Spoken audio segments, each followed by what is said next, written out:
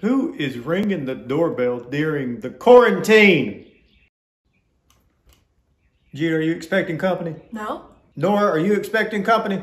No. Ezra, are you expecting anybody? Nah! Miranda, are you expecting anyone? No, I'm on a call. Leave me alone. And then I got the dogs barking. I guess I better go see who it is.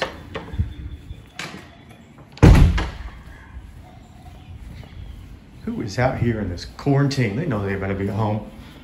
Oh my Lord. Oh Lord. Not the... In this episode, we discuss the differences between Jehovah's Witness and a Christian.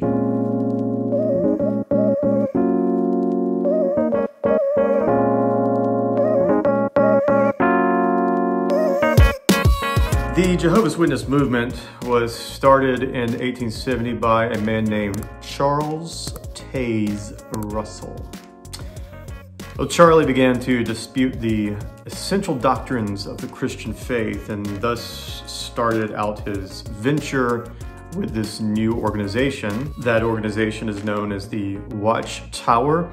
But Charlie started to put out some materials or magazines called Zion's Watchtower, which is now known as the Watchtower. And these materials that he put out were considered authoritative. Mind you, they have made many false prophecies that in 1914, 1918, 1925, and 1975, that there would either be a resurrection of the ancient prophets or Armageddon would come on one of those years. Well, it's 2020. The only thing close to Armageddon that we will ever see is probably the coronavirus.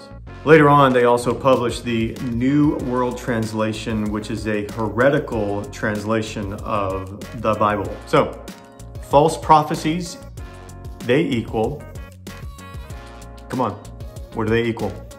You guessed it right, false prophets.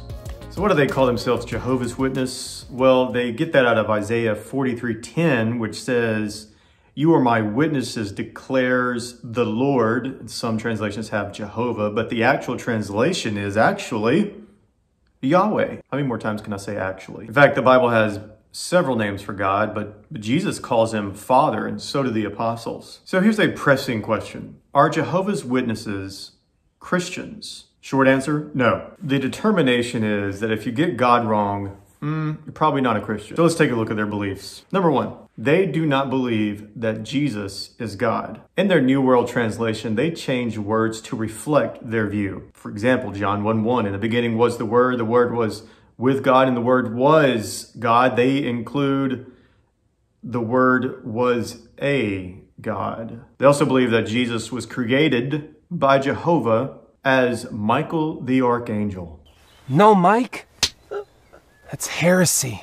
If you were to ask a Jehovah's Witness, is Jesus even equal to God? They would probably say no. However, their own material in the New World Translation would suggest otherwise. In the New World Translation, their heretical translation, it actually says, John 5:18, "This is why the Jews began seeking all the more to kill him, because not only was he breaking the Sabbath, but he was also calling God his own Father, making himself," what's that word?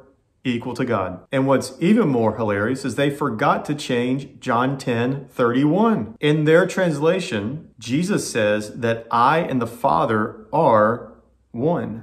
The J-Dubs also believe that Jesus was not physically resurrected. His spirit was just roaming around eating fish. Of course, I've never seen a ghost, but I don't think ghosts eat fish. Now, they also believe that the Holy Spirit is not God, but he's just a force. They also believe that salvation comes by faith in Jesus.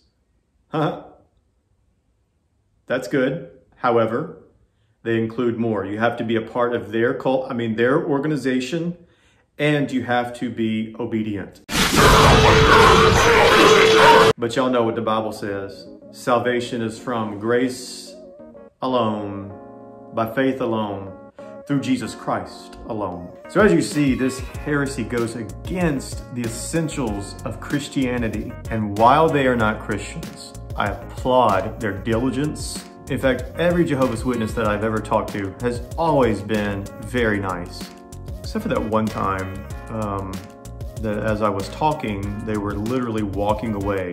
I was like, I'm not done, but I'm not bitter either. Maybe just a little bit. So here's what I would say to the Christian when they come knocking, or when you see them out in the street corner, and you will. Here are 3 very important things to remember. Know your Bible, be kind, and love them with truth. I will also post some helpful tips in the description below.